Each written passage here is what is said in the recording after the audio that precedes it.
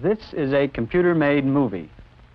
The box represents a satellite, which is now in a circular orbit going over the poles. In the upper right, a clock counts off the number of orbits.